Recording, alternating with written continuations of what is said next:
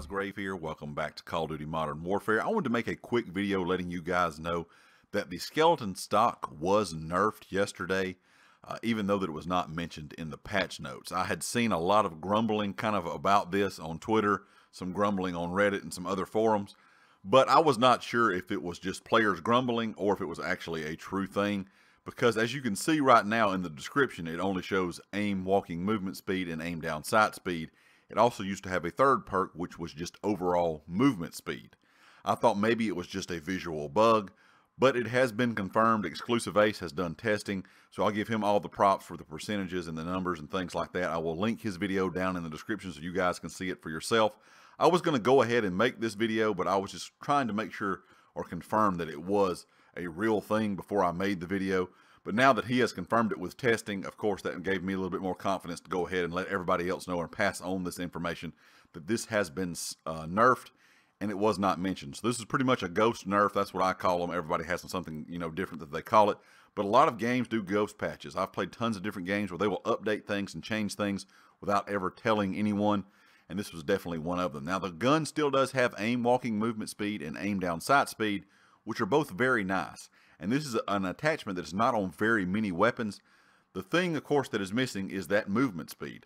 The movement speed bonus that you received before the patch or before yesterday's 1.12 update was 8 to 9%. So if you were using this on something like the AK, which I have it on here, when you were using this on the AK, you got an 8 or 9% movement speed bonus, which pretty much puts you in the same category as a submachine gun movement-wise.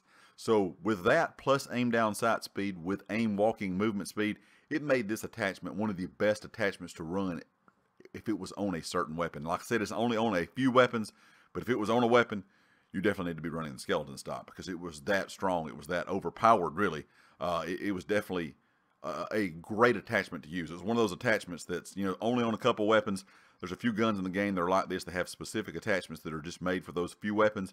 And those attachments usually are the thing that needs to be run on that weapon. It is that good that it needs to be run because it's unique to a certain weapon. Now that they have removed this movement speed, you can tell a difference. It's kind of a shame that they've taken off the movement speed, considering it's supposed to be a special, special kind of attachment. This is a thing that's not on a lot of different weapons. I kind of hate that they have taken it off. I was hoping maybe this was just, a fluke. It was not supposed to be done, and maybe that will be added back. But as of right now, just know that the skeleton stock has been nerfed. We have not heard anything from Infinity Ward of why they have done this, nothing in the patch notes. So maybe they'll say something in the next couple days. But it is kind of a downer because the skeleton stock for that movement, for that movement bonus was really worth using. Now that they have taken that away, Exclusive Ace did, like I said, did do a lot of testing with this. He said the aim walking movement speed has had an increase of almost 5%.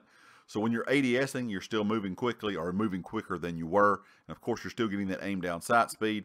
But in my opinion, I would rather have it back to where it was with the 3, pros and the 1 con instead of just aim walking movement speed and aim down sight speed. So leave me a comment, guys. Let me know your thoughts. Like I said, ghost patches happen in all games. I kind of hate that they do. Maybe we'll get some more information about this later. Of course, if you like the video, hit the like. If you have not subscribed yet, please do so. If you have time, share the video. It does help out the channel a lot. Click the bell icon up in the top right corner so you know when all my videos go live. And also check out GT Racing. They sell gaming chairs and office chairs. All their information is linked down in the description. And I'll catch you all next time. Peace.